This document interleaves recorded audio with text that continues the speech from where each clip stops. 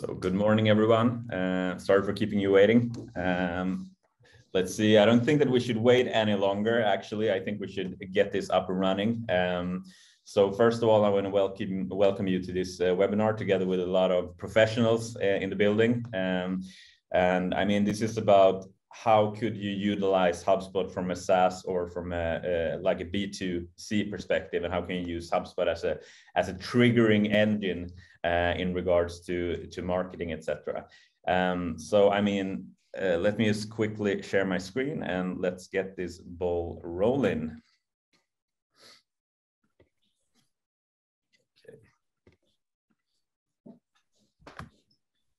So this is the agenda for today. First, a quick introduction to all the people joining in from all of the corners of the world. I'm going to talk briefly about Invice. Steve Vaughn, who's also here, is going to talk about HubSpot and the ecosystem of HubSpot. We're going to have these different topics. We're going to talk to Ed from Better Collective, who's going to make a really good presentation of himself. And we're also going to walk through a customer case together with Better Collective. Hannah from Winning Temp is also going to have a really splendid presentation in regards to herself and how they've been using HubSpot for their journey so far. We're also going to end this with a discussion, and after that, you're all free to go. And just for your information, this webinar is being recorded, so no reason to be panicking and taking screenshots, because you will have everything after this meeting. So let's do this. Quick introduction to the panelists. I'm Frederick. I work as a CTO for Invice.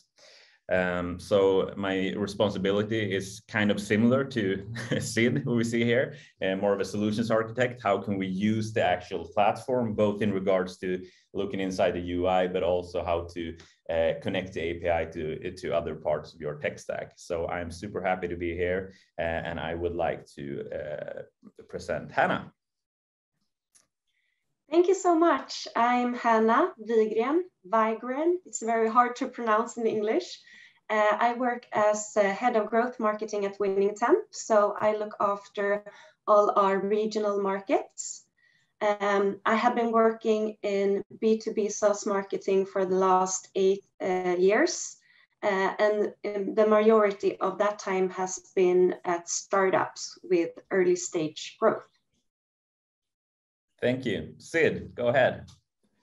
Great. So hello, everyone. My name is Siddharth. People call me Sid, and I'm pretty okay with that as well. So yeah, I'm Sid. I'm a solutions architect here at HubSpot.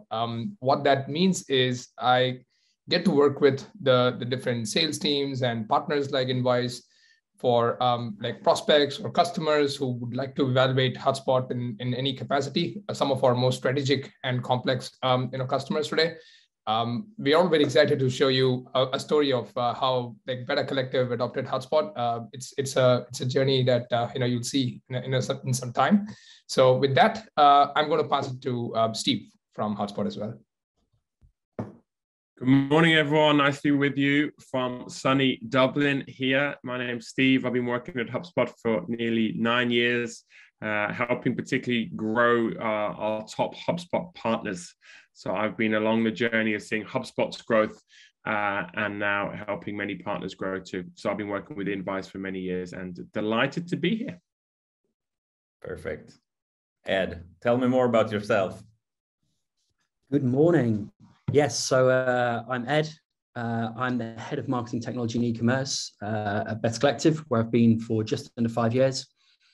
I've been working in marketing for probably close to 15 years, covering a very broad range of disciplines across digital, very interested in tech, keeping up to date on basically how tech can improve day-to-day processes and businesses, and as well as marketing automation, where I've been very focused from time day to day.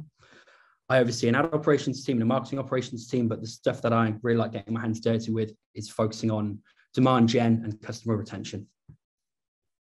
Good stuff. Thank you so much. And we're going to hear more of all these people later on in this webinar. So let's move ahead to just quickly talk about Invice, just because I probably invited you to this, so I should tell you who we are. So Invice, we started I think it's like 12 years ago, started actually with when websites weren't responsive at all. You built custom-made mobile websites, so it was the dark ages. It wasn't super good, but at that time that made sense. So after a while, we started implementing HubSpot ourselves, and that was a long time ago when we figured out, well, this is a really good solution. Why don't we start working with that and sell that as a service? So that's how it actually everything started. So from a Swedish perspective, I think that we're one of the pioneers here in that market, which is super nice. I mean, our goal is to be straightforward, dedicated and revenue focused, because we use HubSpot as a tool to actually know what we and our clients doing that actually provides revenue and generates effect. So we're pretty interested in analytics and actually how it can make your company grow, not only in regards to clicks and expressions on Google Ads. So the whole journey actually. What we're looking at today is that, of course, we think that the marketing and sales, that has been a discussion for many years, how to align those two. I would say that is something that happens all the time and it still makes sense. But what I can see is that tech is getting much more involved in this because you have such a sophisticated system like HubSpot to connect all the dots. So if you were to ask me what is happening with Invice in the next 2 years, well, I think that we're probably going to be 50% tech people, actually. We're still going to keep on working with the CRM and the marketing parts and also the service parts. But I would say like technology is the way forward because we need to connect it to your other parts of a tech stack. And of course, we're a HubSpot elite partner, which means that we are top tiered. We have a good relationship together with Sid and Steve and the rest of the team. And I would like that to go outside the Nordic market. So hopefully we can, go more global in the end. But we want to do it good. So let's start small and grow. Yeah, and absolutely. Oh, sorry. Just looking into what makes us special. I don't know if that makes us special at all, but I would say like our energy is something that we really thrive on. We feel that we don't want to be a suit or suit and tie company. We just want to have fun. We want to have really smart people here, and that's what we're working for. So yeah. And just some sort of wall of brag. If you're from Sweden, you understand that this is some sort of seal of approval that we've done something right, both from a professional perspective and how we work with our customers, but also as a business. We have a really good organic growth, and we have a good CEO who is actually right now meeting with Jeff Bezos, if that makes sense. But I'm super impressed by her, and she's just flying around the world just to meet influent, what do you call it, like inspirational people. So super happy about that. I would say that looking into industries, we're kind of open to everything because Sweden or the Nordics are, we don't have that many super good HubSpot partners, which means that we don't specialize in one industry in particular. But what I can see is that we're moving more to an enterprise or SaaS related companies. And this is just some reference cases that we are using or working with today. Good stuff. Steve, do you want to talk about HubSpot for a short while before we start digging into the details? Great. Thanks, Frederick. Great to hear about Invice. Let me share. This is HubSpot. And to talk about HubSpot, I want to talk about the difference between being crafted versus cobbled. If you want to understand what HubSpot is and what we do and how we operate, we need to understand this story of crafted versus cobbled. So let me explain a bit. Today's most disruptive companies are winning on customer experience. Invice are a great example of this. They have great customer experience. When it comes to customer experience, we kind of know this, I'm sure. You've got to think through the whole journey from marketing to sales to service. When someone doesn't know about your brand at all, then they find out about your brand, they're a prospect, they move to becoming a customer. And then what we really, really want is then to be a promoter. And it's a nice, simple customer journey, isn't it? I'm sure those of you that have joined this call or watching it back, yeah, that's the journey, marketing through to sales, through to service, nice and easy, straightforward customer journey. But in reality, what it looks like at the bottom of the screen is what a customer journey is. There's so many touch points. People go backwards and forwards and sides to sides. They might start with your website and then move to your sales team, and then it's not the right time, and then they move somewhere else. And the whole thing is very complex and far from that nice linear process I just told you about when you start anonymous and become a promoter. So HubSpot's trying to help companies ensure they have the best customer experience, but we recognize this is typically the kind of customer journey that any particular customer goes down. Lots of different touch points at lots of different stages. So when you break it down into the various components of what happens along that customer journey, through marketing to sales to service, HubSpot has discovered there's 5 main elements that need to be considered, or there's 5 core elements that help run the whole engine underneath it. A bit like air and water to survive. So companies need these 5 things to survive if they're to ensure good customer experience. First of all, you have content to reach people who are unaware that you exist. That's the first page, the first block. Then you have the messaging. Messaging helps start that conversation. Now people are aware and we need to start that conversation with them. And then we have automation to streamline the whole process. Then we have reports and insights to understand what's working and what's not. And then, of course, we have an underlying layer of data to capture all of this and to able to optimize accordingly. So they're the 5 core elements underneath any customer journey. Now, there's tons and tons and hundreds of companies doing all kinds of bits of that journey, from the content to the messaging, automation, reporting, and data. And maybe you use some or you know some, and there's some great tools out there that definitely help you with parts of that customer journey.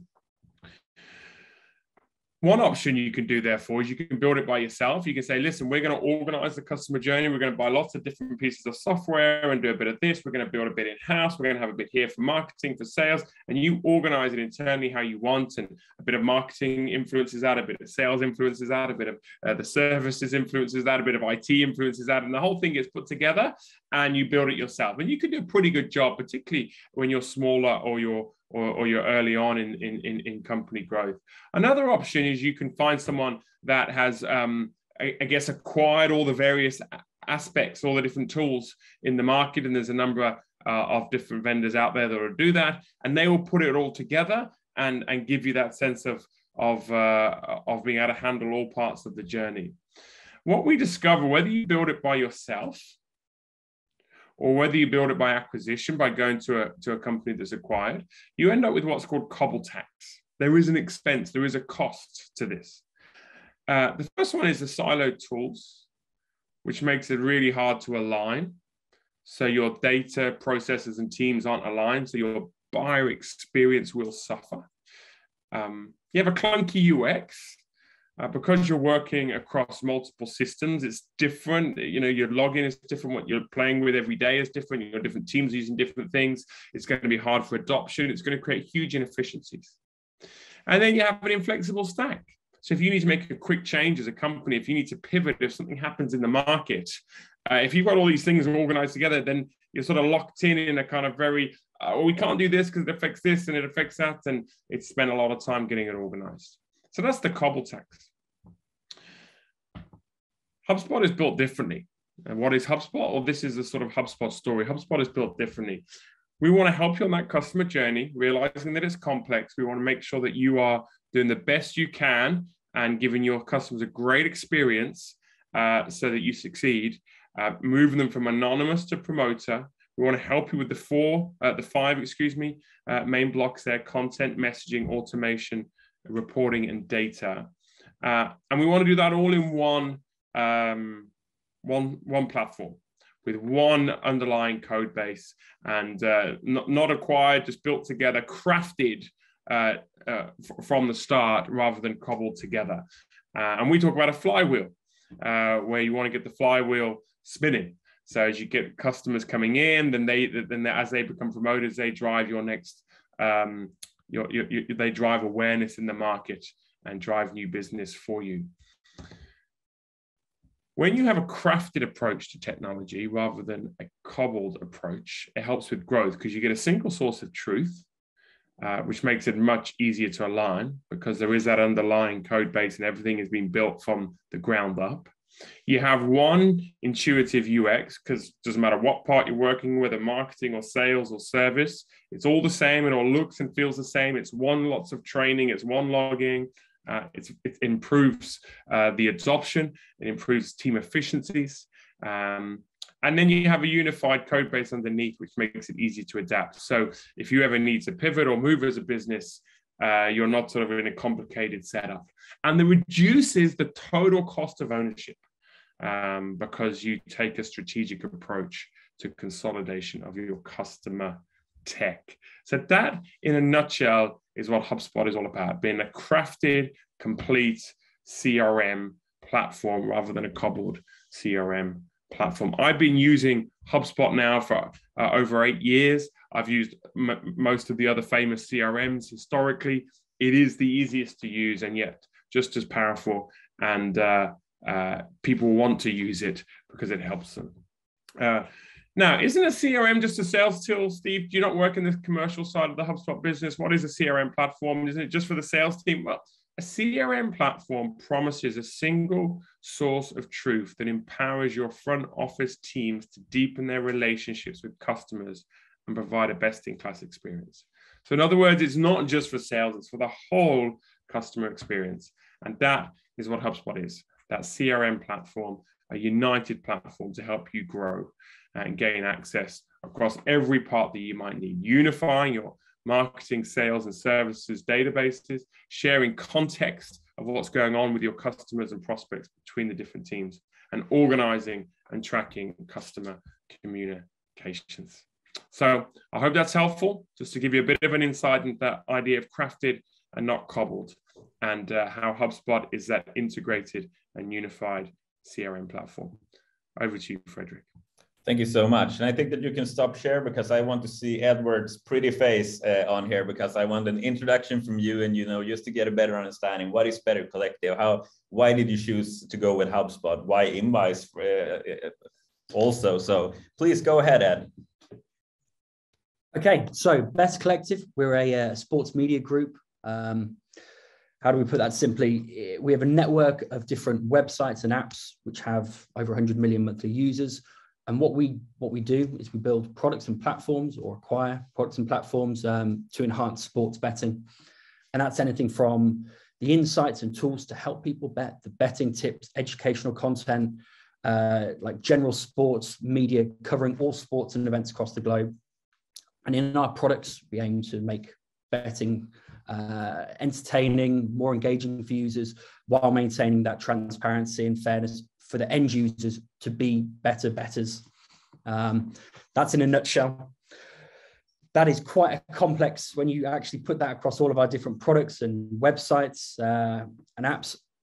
We have quite a complex architecture, and we've acquired many companies. So when it comes to BC and choosing HubSpot, we've grown significantly, both organically and via acquisitions over the past few years. And along the way, we inherited many other platforms for marketing automation or CRM. And we kind of got to a stage we felt a little bit limited with our, with existing solutions when it comes to being able to quickly plug in new businesses into our existing infrastructure. And I mean, we really just wanted to simplify things with one platform that could handle all of the channels, centralize the first party data, handle the life cycle management all the way through to revenue. And we've been doing a lot of work with Oracle, with Eloqua, which is a fantastic solution, but the simple things often became quite time consuming and difficult.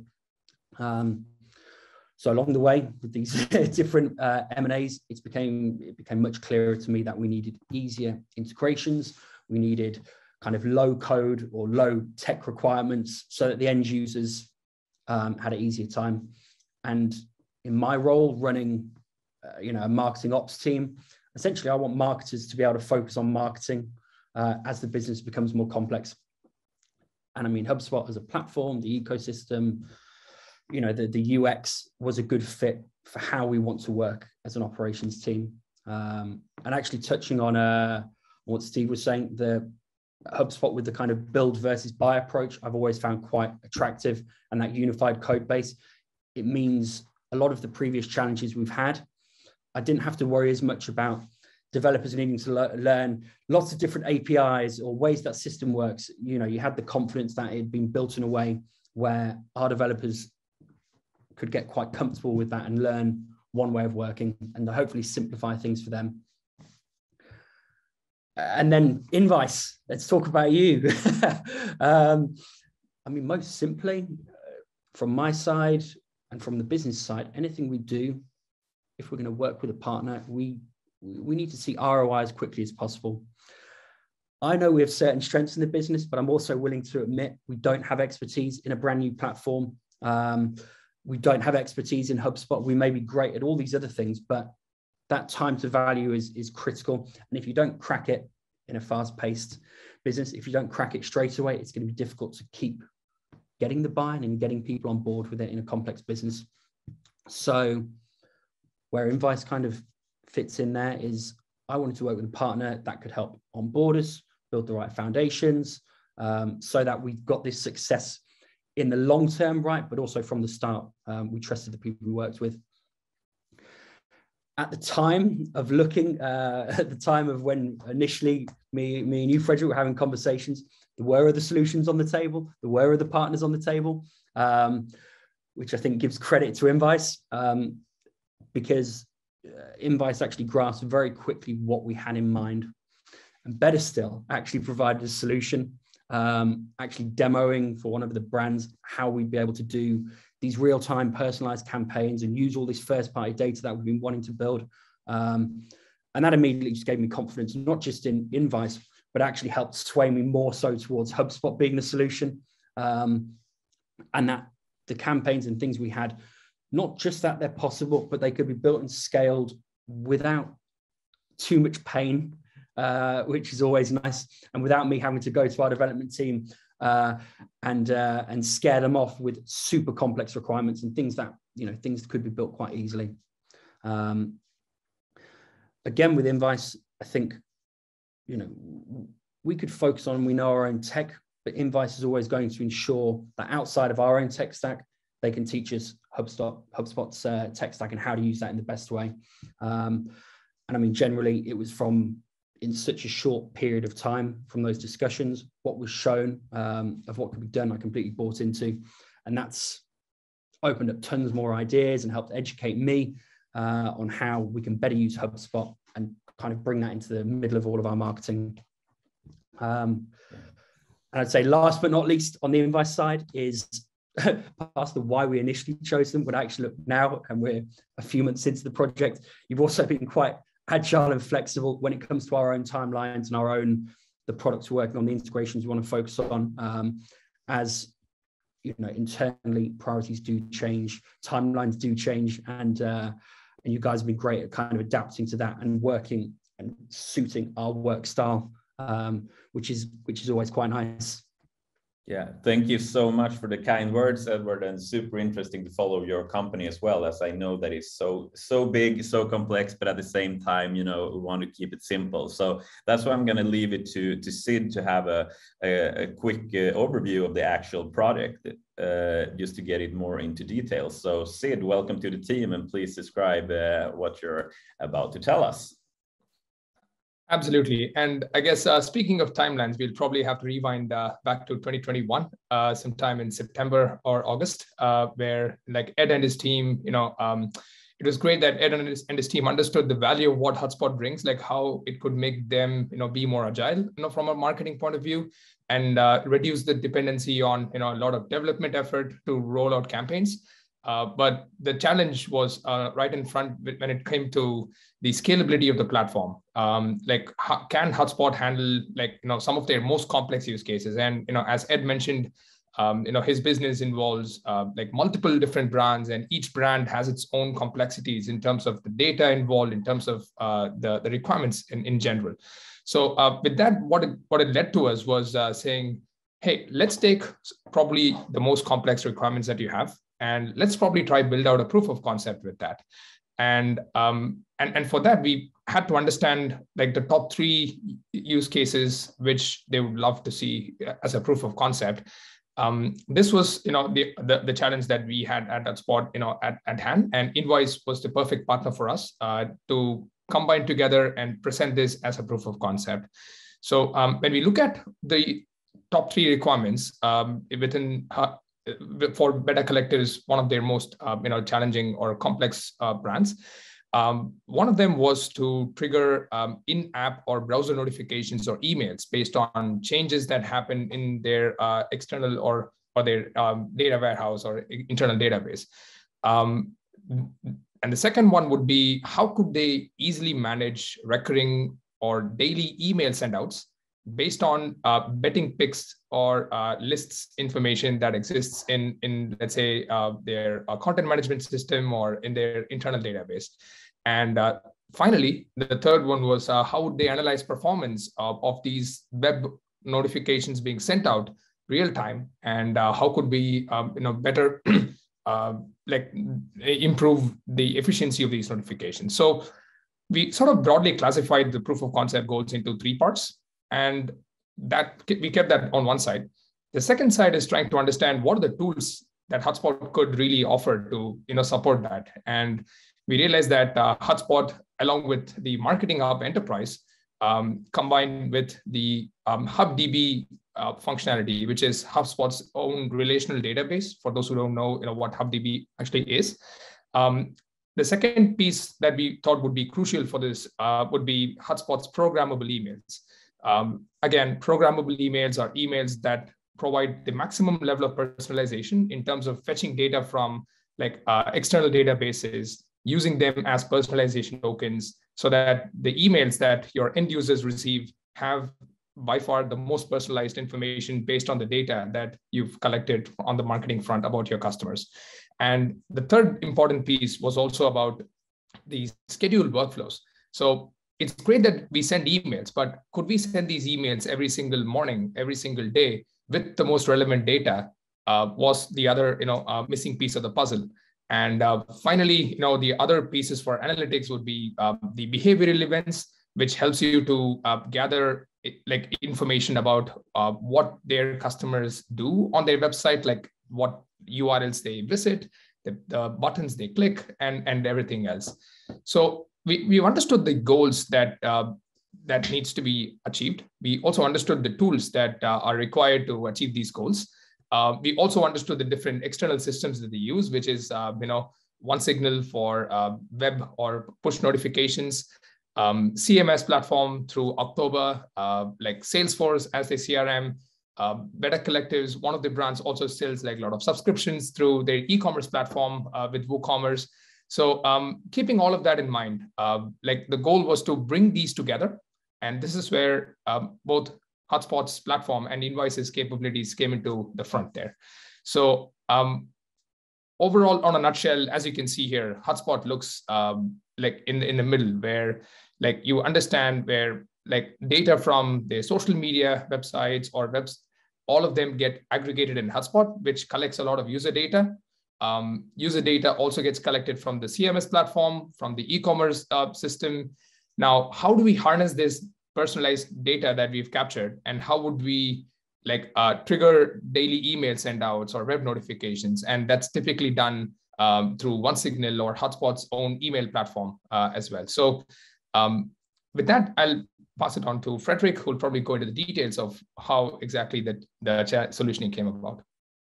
Absolutely. Thank you so much, Sid, for describing that. I mean, this can get so technical if we wanted to, but let's keep that. I mean, let's book a demo on the outside this webinar for that purpose. I would say that we had two, main things, because Ed and his team, from a marketing perspective, wanted the HubSpot UI to feel really simple. But there's a difference to saying like, okay, from a usage daily work perspective, to keep it simple. In order to do that, we need to make some really complex stuff on the outside. So what we looked at is two different solutions for this specific scenario. So what we know so far is that we have this recurring kind of send outs when it's daily picks, whatever. So we want to send them like once a day or whatever at some sort of recurring cadence. On the other end, we want to provide real-time information because when it comes to bets, etc., or odds, whatever, they change, all the time, which means that we are talking about millions of API calls, millions of small like pushes from that. So we're trying to investigate what would be the best solution here. How can we use HubSpot in the best possible way without, taxing too much on the APIs to make people have server errors or to have delays on these real-time notifications. So we came up with two different solutions. One would be the medium level of integration, which means that from the daily send outs inside HubSpot that is being recurring, or if it's ad hoc, you want to send like, okay, everybody who likes Philadelphia Flyers in NHL, I want to send them a specific send out with, today's picks, whatever. That all can be managed from HubSpot based on that we have that information in the HubDB that Sid just talked about. So this means that we can still use HubSpot as the tool. We don't need to rely on developers to create or use cool templates, whatever, and to fetch that information. We can just do it on an everyday basis. So I feel like that's a good thing. When it comes to bad stuff here is that the real-time data when it comes to picks is not being handled directly inside HubSpot. And that has a reason. I'm going to tell you why later on. The other one was to say like, okay, let's do this. Let's go crazy. Let's use HubSpot for every purpose there is in the world. And let's just use all the data inside there. We tried looking into the different kind of different parts of HubSpot. And as we see, the pros are actually, you can manage everything inside HubSpot. But the problem is that, Better Collective is a big company and they are growing, which means that this is not the final setup of HubSpot. It will keep on growing, which means that the millions of API calls, etc., will be tens of millions in the future. And we will also, from a data perspective, let's say that you have all the bets in one database and you have HubSpot over here. To get it over to HubSpot and then HubSpot to send it out as a notification, that might be a few seconds, which means that, is it real time? Well, maybe not. So, we just figured out that this is not a good idea because this doesn't make sense. This doesn't help us too much because we can still achieve the same thing with the medium level of integration. Because the only thing that we would lose with this medium level of integration, which means that we will have the real-time data outside HubSpot, was that we were concerned, are we losing the tracking? Because we want to say, let's say that you send a browser notification that says, oh, you got, for example, you get 50% off if you click on this button. Well, then we want to know, okay, we sent this to 1,000 people. How many of them did actually click on this notification? How many actually purchased something after? Because if we don't have that, we cannot calculate the ROI. We cannot calculate how that specific campaign actually ended up. But we managed to find a way to do that because of the custom behavioral events, as Sid also mentioned, which means that everything is going to be powered from the outside when it comes to real-time notification. But when you click that little button in your browser, we will have a little query string, or not a little query string, we will have a long query string that says, okay, interpret this. It comes from this campaign. It was this notification. This is how you can track it. So in the end, we will still get the analytics inside here. So that was, our recommendation. So as we talked about, One Signal it's good for you to know as well. One Signal is a really good tool to connect into HubSpot, and I also know that the HubSpot product team are working, are actually building this integration. So it is a really good integration, and that will help us. If we in general use HubSpot for email sendouts, we use it as a CRM. It's a really good tool. It has a lot of functionality. When it comes to these kind of text messages or in-app notification, even if you're working in Saas, from a customer success perspective, I often get a question, okay, let's say that they're starting using our software. Can we use HubSpot to trigger, onboarding notifications? Can we use that to create in-app messages based on their behavior? Yes, we can, by using a third party like One Signal. So that is also the reason why we connected that for those kind of notifications. Of course, you can home build a notification, but kind of doesn't make sense as one signal is so very well integrated. So yeah, that is, you know, the main thing here. So daily sendouts will be done through programmable emails, HubDB, the sync from October, and we can use that by having these kind of recurring workflows. Easily adjusted. Ed can just go in and say, I want to send this message, I want to import this data from the database. Let's just send it to Frederick, because Frederick is so interested in Skellefteå AIK, which doesn't make sense if you're not from Sweden, but if you're a hockey fan in Sweden, you know what I'm talking about. And I can get a personalized message based on that. When it comes to real-time notifications, we will send it directly through one signal, but interpret the actual analytics and usage of that notification. Good stuff. And I know that there are so much to walk through here, and we have all those crazy architecture design and how we set up the database. So I would just say, if you're interested in actually seeing, okay, how does this work from the code to the actual notification? How does the journey, you know, stick together, and how can we analyze it? I'm happy to show that to you. So just reach out to me on my email or, you know, on LinkedIn, whatever. I'm happy to share it with you. Good stuff. Hannah, it's time for you to shine. So I'm just going to stop the sharing here. Thank you so much, Frederick. Yeah, now it's time for me to talk a little. I will not talk about any complex solution, but more about the business and rather marketing perspective of HubSpot. During the last 3 years, I have been working at the HR tech company called Winning Temp.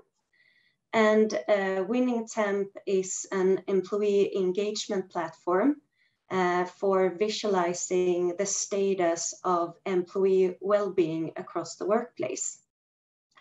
And I actually joined as the first person in the marketing team. And since then, we have grown quite a bit. We're now 12 members in the marketing team. And during the time we have grown, we have experienced a revenue growth of around 300%. So going back to 2019, when I started at Winning Temp, I got the fantastic opportunity to build the marketing organization and foundation from a clean slate, which was very, very exciting. And one of the first thing I knew was that I wanted to implement HubSpot because I have worked with the tool since 2015, and I know its capabilities and its value. And for me, actually, it was not only about investing in a tool, but rather in like the inbound sales and marketing flywheel or methodology or whatever you call it. Because at the same time, I did a lot of other activities such as building the brand platform, graphic identity, creating the website, and all of that was created with the flywheel in the background in my head. And we implemented HubSpot Marketing Hub first, which I was responsible for. And then we also implemented the Sales Hub and the CRM. And when implementing the sales or the Marketing Hub, as I said, we worked with a lot of associated projects in parallel. For example, we created the buyer personas, the content marketing strategy, and we also needed to create a lot of content, case studies, blog articles, gated content pieces, because at the same time that we launched HubSpot Marketing Hub, we launched the website with a connected resource center. And this was also something that Invice supported us with. The goal in mind was always to create a steady stream of leads to the sales team. And this is also something that we did. We went from nearly generating no leads at all to generate around 40 sales qualified leads on a monthly basis after a very short period of time. I think it was like 3 months or so. Okay, so if we fast forward to today, to 2022, I don't enjoy the same capabilities as I did 3 years ago. And I would say this is the best part of HubSpot, because as the marketing landscape and the buyer behavior change, HubSpot change. So you can expect that the platform updates regularly and grows with your business. Okay, so at this moment in time then, what do I value with HubSpot? I value that it allows me to work with a revenue marketing strategy that aims to build sales pipeline and generate deals coming from marketing. We have been moving towards working with demand generation to create high quality leads for quite some time now. And what I mean with that is that we're trying to move away from the typical lead generation that just generate like email addresses, but rather might generate less leads, but with a higher buyer intent that actually is ready to talk to sales. And I would say that having like this all-in-one software like HubSpot is very, very crucial for this, because you have all the information at the same place. And from my perspective, this really enhances collaboration and also aligns us to work towards the same goal, which is, again, to generate revenue. And when I talk about us, I mean the marketing team, the sales team, and also the XDR team. Another very important part with HubSpot, in my view, is that you have the complete buyer journey in one tool. And I see this as so important when it comes to optimizing your marketing efforts towards what really matters. And let me give you a hands-on example connected to that. So by using, for example, the ads functionality in HubSpot, I can go beyond metrics like CTR and click and focus on what ad campaigns it's actually driving sales. So yeah, it gives me this holistic view where I can see what performs connected to revenue and what's not. So yeah, that was it for me. Yeah, thank you, Hannah, for sharing that. I mean, you've been on a crazy journey for the last, 5 years or whatever. It's crazy. Your company is growing so fast, and I'm just super happy that you joined in today to talk about that as well. I see that we're running out of time, and I just want to thank you all so much for joining in to this webinar. I'm going to send it to all of you after this meeting. And also, if you have any questions, you know where to find us. We'll be happy to help you out and give you more information about everything. So thank you so much, everybody, and have a really good Wednesday. Thank you so much. Bye.